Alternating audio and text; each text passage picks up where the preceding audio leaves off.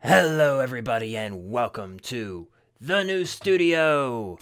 Yay. I got finished moving up yesterday. Pretty late. That's why I didn't get an episode recorded yesterday. I was in the middle of moving everything from over there to over here, and even in the morning I was busy moving crap for the place where I work. We were moving all the stuff from one building to another, and I spent all morning doing that, and my arms still hurt from doing that. I'm not built for moving. But as you can tell, because of the mic right here, it didn't work. It is noticeably different in here. Removed. I can't hear the echo. I can't. I could hear the echo in there, but I can't hear the echo in here. But if I have this mic even 2 feet away from me and I have the gain up to hear it, it's still bad. I don't get it. I don't understand. I guess it's possible that the environment around here is set to catch the high end, but not the low end.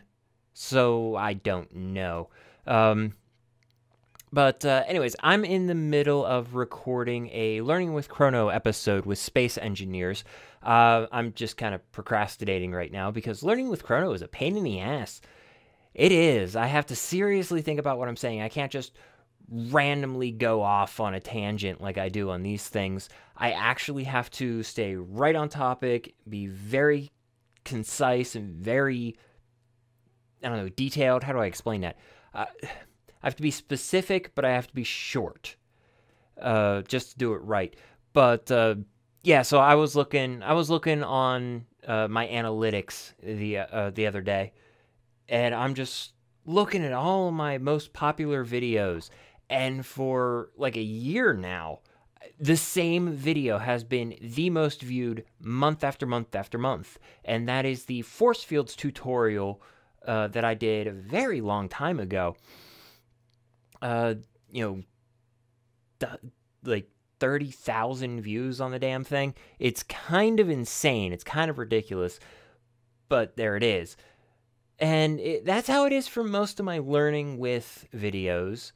I think that's where most of my subscribers are coming from. And since they're here for the learning with videos, I don't get the views on anything else, even though the quest for creative was supposed to be an easier way to do the learning with videos. Nobody apparently caught on with that. Whatever. So yeah, that's what I've been doing. But yeah, I started letting the room cool off because I have to keep the door shut because I get echo from out in the hallway. I guess it's kind of not that important since I have this right here. But so I have the door shut and all the fans are off and everything like that. So it gets kind of hot in here. So I have to calm down or open the door, get the fans kicked on, and let everything cool off because my PC over there, it produces a lot of heat. It's kind of hot and kind of annoying, and it's kind of already making me start to sweat. So I gotta be careful with that. But yeah, hopefully, I'll have the Learning with Chrono up tomorrow, and this will be, well, I guess today for you guys. The Learning with Chrono will be up, and this will be an extra video, I hope. So on to other news. Everybody and their brother has been talking about monetizing YouTube videos. And I don't mean like putting advertisements like the YouTube advertisements, the AdSense advertisements that piss me off to absolutely no end. No, I'm talking about accepting money to do reviews of games.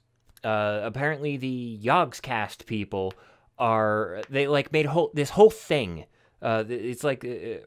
I don't know, it's a business venture, I guess is probably the best description of it. Basically what it is like if you sign up for this service, we'll do a review of it, and then any extra sales of the games that you get after we post a video, we get a cut of the money. Okay, I don't know how I feel about that. It's not illegal, and I don't think it should be. I think it should be perfectly fine to do that as long as you follow the FCC regulations where you have to make it very clear that you're accepting money to make the video. I mean, it's required, the FCC regulations. And the FCC regulations even say that if you get just a reviewer's code from a game company, you have to let the viewers know that you're making this video on a code that you got for free for the review. I kind of see where they're going with that, but that one's a little silly. I mean, if you're reviewing a video, then that's kind of expected. Or if you're reviewing a game, I should say, that's kind of expected that you're going to get that. I mean, has Siskel and Ebert ever popped up and say, hey, by the way, we got this DVD for free from the movie company so we could review it? I've never seen that. You know, I don't know why they're singling out video gamers, but there we have it. There it goes. But yeah, I was just watching Far Lands or Bust. Kurt J. Mack was talking about this, and he spent a good portion of the video, probably about 20 to 30 minutes of the video, talking about this. And apparently it's a huge hot topic recently, and I can't see why. I mean, I guess it's kind of a big thing. The Yogscast people are kind of big. I don't watch any of them, so I actually know damn near nothing about them, except that people seem to be kind of polarized. It's either you'll watch them and you like them, or you don't watch them and you fucking hate them. I'm in the middle because I don't know anything about them, and I tend not to polarize on things that I know nothing about. I try not to anyways. So I know nothing about the Yogscast people. So yeah. But yeah, he spent a good half hour talking about it. So I figured I'd throw my 2 cents in. And my 2 cents are this. I have absolutely no problem with the Yogscast people doing this. I think what might become a problem is that the Yogscast people know that their money depends on a positive review, because it's based on how many games are sold after the fact, after the video is gone live. So if you're making a review video and you know this fact, that how much you're going to get paid is going to be based on commission, basically. And we know how commission ends up. It ends up fairly poorly. So basically anything that's done under this by the Yogscast people is suddenly thrown into doubt. And it kind of throws most everything that the Yogscast people do into doubt. But I can't blame them for doing this, because if I was ever offered, in the extremely unlikely event that I was ever offered money to do a video on a game, I would be tempted to take it. But I will tell you this, and I'll just say this really quick, and then I'm going to end the quick episode here. I will say this.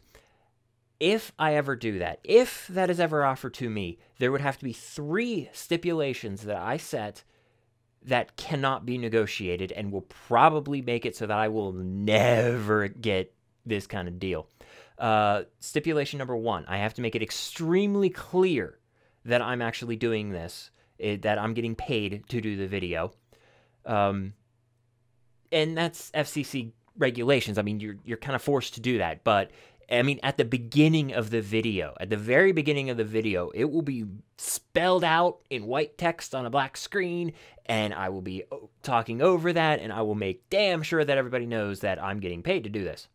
Stipulation number 2, I will say whatever the hell I want to say about the game. If I don't like your game, I will fucking say it. If I like your game, I will say that too. But I'm actually fairly good at separating, I guess, compartmentalizing my thoughts. It's how I end up so logical sometimes. I can take emotion, put it over here, and take logic, put it over here, and just pay attention to this side. And I'm so used to that this side tends to get ignored. Anyways, but that's how it will be. I will do an honest review, and if you don't like it, well, tough to nookies, because you accepted condition number 3, and that is the money will be up front. It will be a flat rate, or flat price, flat fee, whatever, and it will be up front. Basically, you pay for the video. you pay for my personality. And that's how it would go.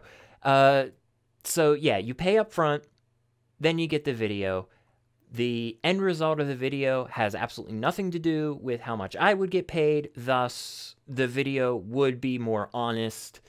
But I can guarantee you that if, anybody's like, I want to get him to do my videos.